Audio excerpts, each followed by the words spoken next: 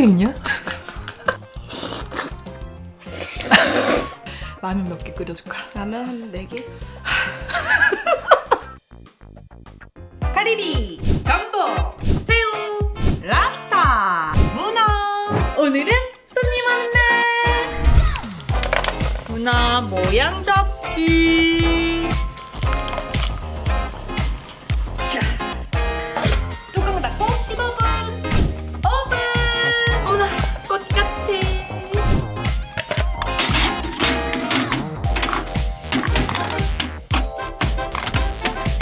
자, 2층. 뚜껑 닫고 20분 오븐. 우! 쌍럽스터 가리비와 전복 새우까지.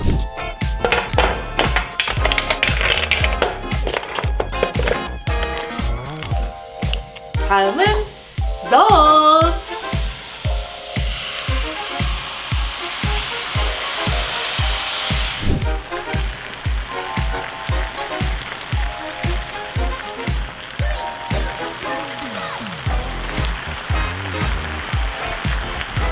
우와, 소금 같다. 안녕하세요, 쏘영입니다. 저희 집에 올 오늘의 손님은 대식가 동생 말리였습니다. 말리 인사. 안녕하세요. 쏘영 채널 유튜브 시청자 여러분, 말리입니다.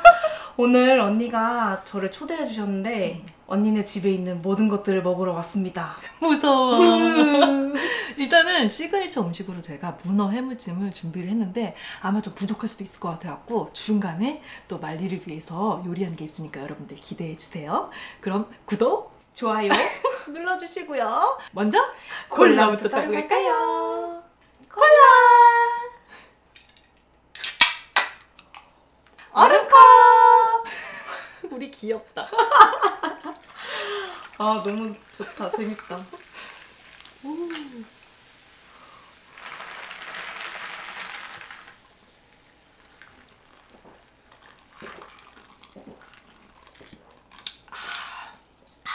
장갑 장착. 맛있게 잘 먹겠습니다. 대박. 말리가 제 채널을 보면서 너무 먹고 싶었대요. 갈매기 큰 거 보세요.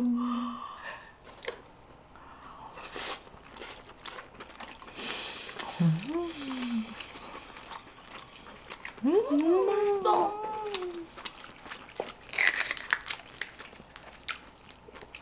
와. 짠.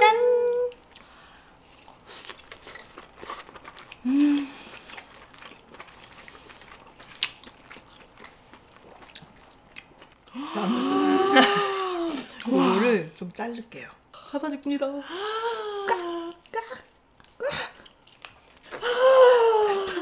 와, 크게 먹어. 자, 문어 다리.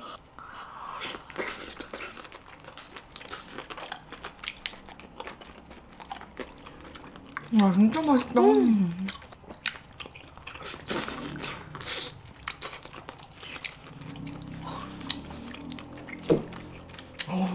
이거 좋네. 아직 팔팔합니다. 이거 두 개는 좀 먹기 편하게 제가 먼저 잘라드릴게요. 자르고 이게 엄청 촉촉하고 부드러워. 아, 진짜 대박.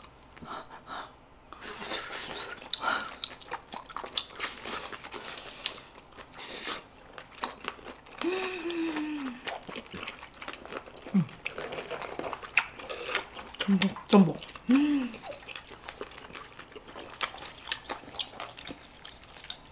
와, 다리다, 다리.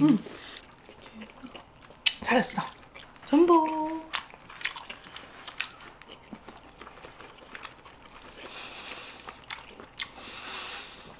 진짜 빨라 먹는 거. 와, 나 언니 집에서 살래. 무서운 소리 하지 마. 랍스터 한번 먹어볼게요. 대박. 아, 랍스터 귀한 거야. 넣은다 그래갖고 2마리 했다니까. 와. 짠, 랍스터. 고마워, 언니. 알았어. 힘이 어머, 힘이 장살. 그렇지, 그렇지. 뽑아줘. 우와.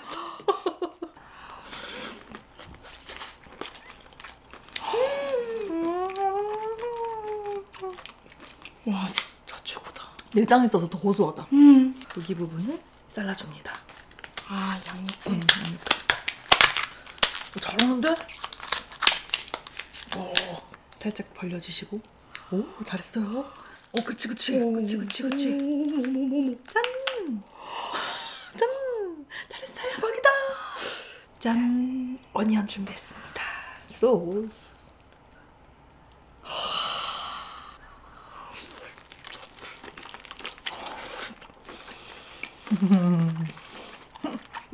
맛있지? 너무 행복해요.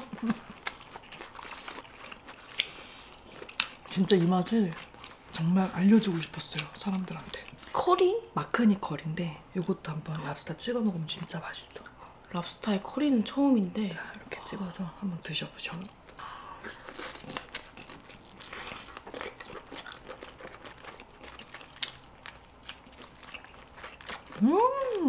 와 진짜 잘 어울린다.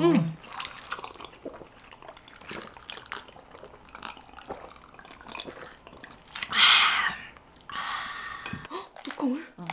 착. 이렇게. 우와. 그렇지.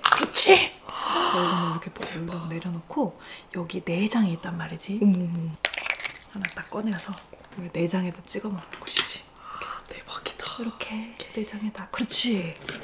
그치. 이렇게 이렇게 해서 딱 이렇게 묻혀가지고.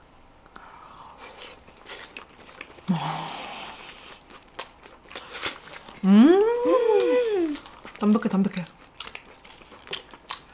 와 어쩜 이렇게 맛있어? 와, 이렇게 버릴 수 없어.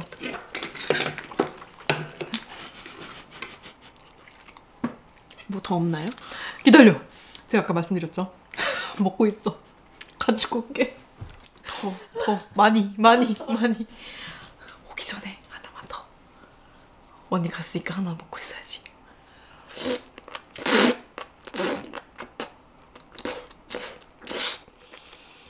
기다려, 금방 가.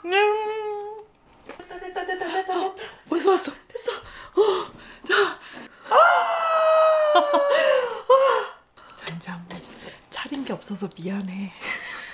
더 없나요? 충분합니다. 일단 맛있게 잘 먹을게요. 잘 먹겠습니다. 먹어봐, 어떨지. 야, 너무 맛있겠다. 진짜 맛있겠다. 뜨끈뜨끈해.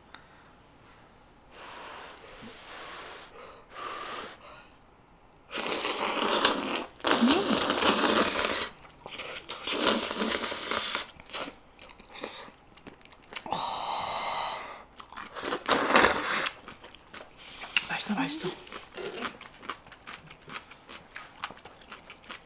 언니 나 내일도 와도 돼? 무서워. 아니, 사실 양이 부족할 거라고 생각 못 했는데 일단 먹어봐. 괜찮을 거야. 맛있어. 잘 먹을게. 사실 이 친구가 배부르다고 한 걸 본 적이 없어요. 포크레인이야? 이게 한 입. 그래. 이게 한 입. 진짜 잘 먹죠. 여러분들이 저를 볼 때 이런 느낌인가 싶어요.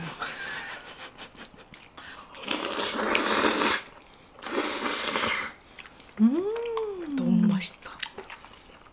이거 소스. 전복 소스 이렇게 올려서. 먹을 줄 아는구나. 여러분 맨날 오고 싶어요.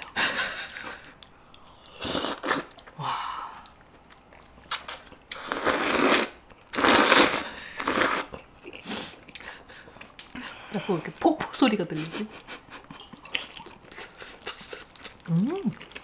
새우.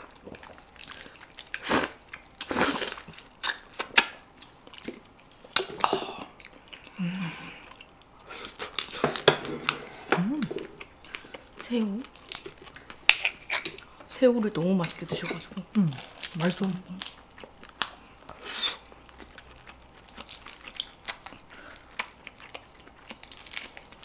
옆에서는 아주 술술 깠는데. 근데 머리를 깐다. 그럼 좀 빨아먹는다. 그냥 잡고 뜯어주시면 됩니다. 그냥 쭉쭉쭉쭉쭉쭉쭉쭉쭉.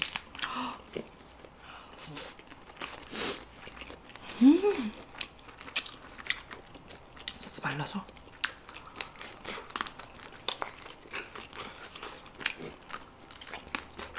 언니표 깍두기. 엄마가 한 거야.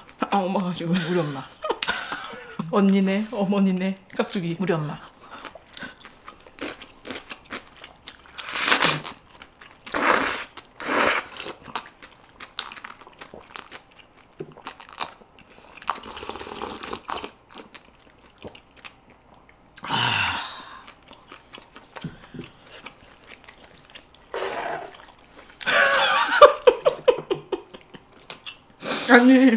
아니 그냥 모은 거예요. 아니 사실은 지금 이거 면을 4인분을 끓인 거거든요. 평소보다 2배를 더 넘게 끓인 거예요. 근데 먹기가 미안해. 문어 먹어야지.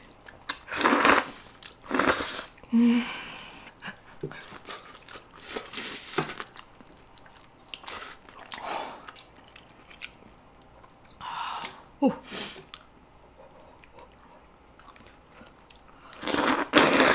잘 먹으니까 좋긴 좋다.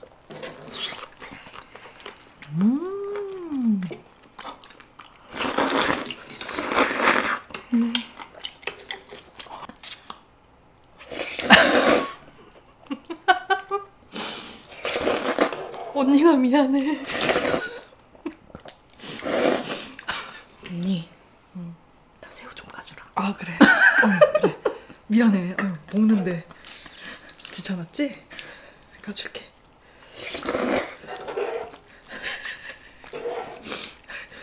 저기 미안해. 금방 깎게. 미안해. 아니 왜 빠르구나. 자, 내가 올려드릴게.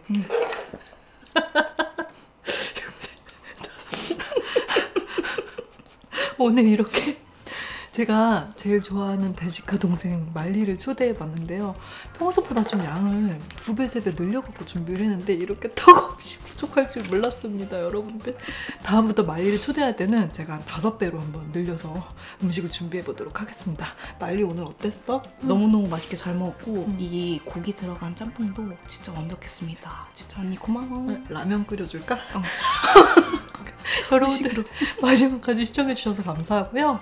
말리 채널도 많이 눌러주세요. 구독, 좋아요 눌러주시고요. 마지막까지 시청해주셔서 감사합니다.